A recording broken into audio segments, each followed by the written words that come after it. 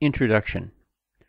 Humanity is experiencing a profound transformation of consciousness from the third and fourth dimensional belief in separation through time and space and limitation, the old energy, to the fifth dimensional state of the now moment, the new energy where oneness, liberation, or freedom, abundance, joy, love, peace, and beauty become an actual living experience.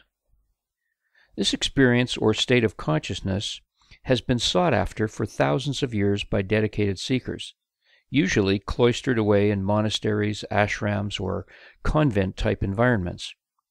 Now in this new energy, everyone, whether they're aware of it or not, are being exposed to the higher and higher frequencies of light that are literally tearing apart their concept of reality. There's no longer a choice in this. The new energy has arrived. What is full must be empty for truth to enter. Today there are many concepts or so-called paths to truth, all until now taking many years or lifetimes to complete, and are followed by millions of truth seekers.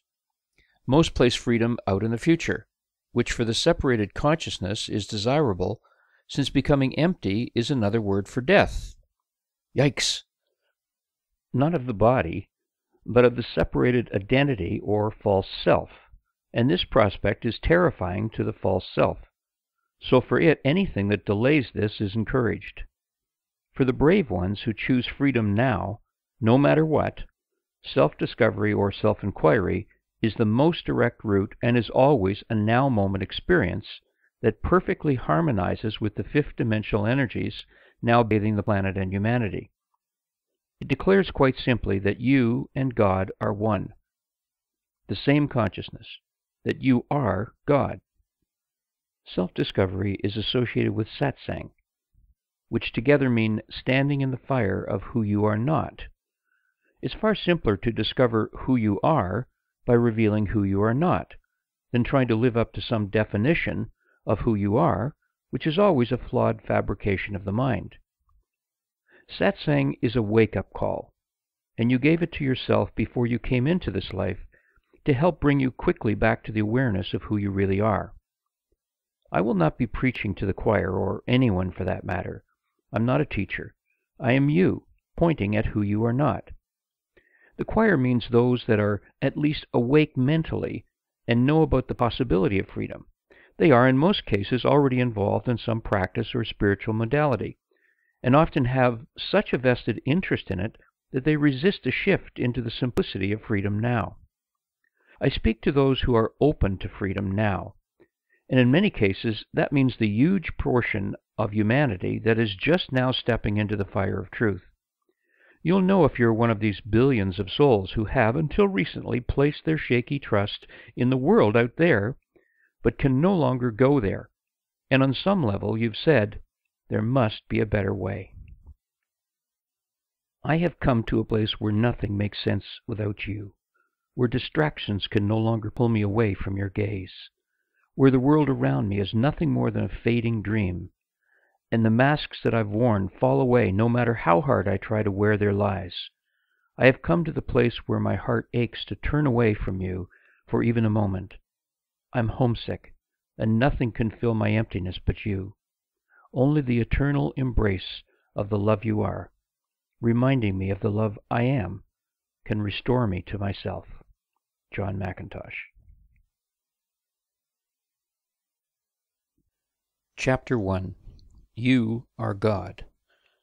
The collective consciousness of humanity has dwelled in a state of separation for countless thousands of years. This is the result of what some refer to as the fall of man, which in truth means the fall of the conscious awareness of oneness, of who you really are. In this separated conscious state, it has seemed possible and reasonable to state the truth, as these two well-known scriptural quotes have done. Hear, O Israel, the Lord our God, the Lord is one. Deuteronomy 6:4. And there is only one God, the Vedas. And yet still maintain and live life as if there is me, my own individual identity, and there's everything else, meaning other people, animals, birds, fish, insects, flowers, vegetation, forests, mountains, oceans and rivers, planets, stars, solar systems, galaxies, and at least one universe, and there is God. The belief that there is one God somewhere out there, outside the individual self, is an obvious contradiction of the belief itself. One is one, not one plus countless other things. This belief has often been justified by defining God as a spiritual being and everything else as physical manifestations containing the spark of God created by, but outside God's oneness. And yet, everything is spiritual. Even science says in simple terms through quantum mechanics that everything is an invisible wave, spiritual, until attention is given to it, at which moment the wave becomes a particle or a physical manifestation, yet still spiritual since it is within and created out of the wave. Spirit taking form out of as well as within itself. Everything that exists comes out of nothingness or no thing, emptiness, and becomes something through conscious attention, from the tiniest particle to the vast universe. However, the spiritual nature of nothingness is still at the core of the manifestation, which is always temporary, from a soap bubble to a star system, which eventually return to their original nothingness or empty spiritual state.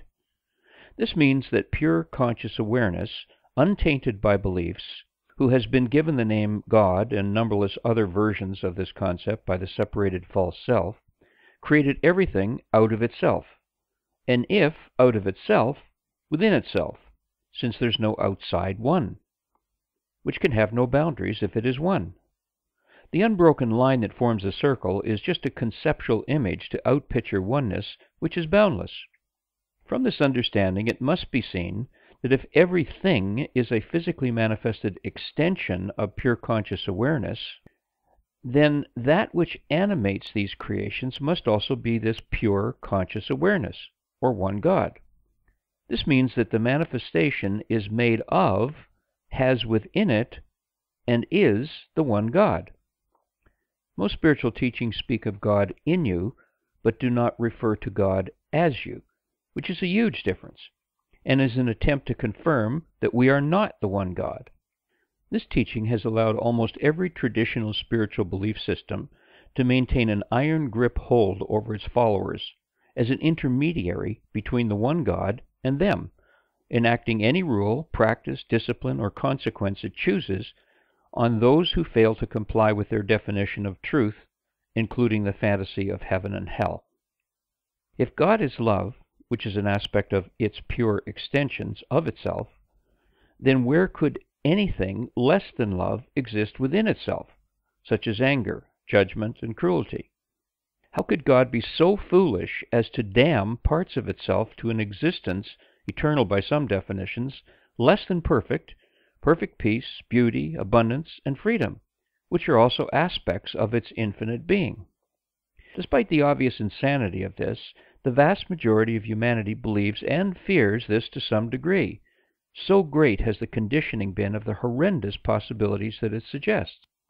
From the understanding of all being one as God, it becomes easy to also recognize that the only difference between all creations, other than appearance, is the level of awareness each of these creations has of itself, as the one God or pure conscious awareness. Each is inherently an equal extension of this one God, but lacks, to some extent, the awareness of who it really is. From this clear understanding, it becomes possible to say, without the blasphemous association that the separated false self has about such statements, that everything manifested is this pure conscious awareness or one God. Therefore, to state that you are God is a simple truth. To say, I am that I am, given to Moses on Mount Sinai as the name of God, is a simple way of declaring who you and me and everything else, all that is the one God. And a quote by Ramana Maharishi: God dwells in you as you, and you don't have to do anything to be God realized or self-realized. It's already your true and natural state. Just drop all seeking, turn your attention inward, and sacrifice your mind to the one self radiating in the heart of your very being. For this to be your own presently lived experience, self-inquiry is the one direct and immediate way. It makes perfect sense that when anyone becomes aware of this truth, that there comes upon that one an expanded consciousness as well. Since pure conscious awareness, or God, created all that is, out of and within itself, knowing who you are must also remind you of the power and wisdom you have always possessed and now possess to do such things.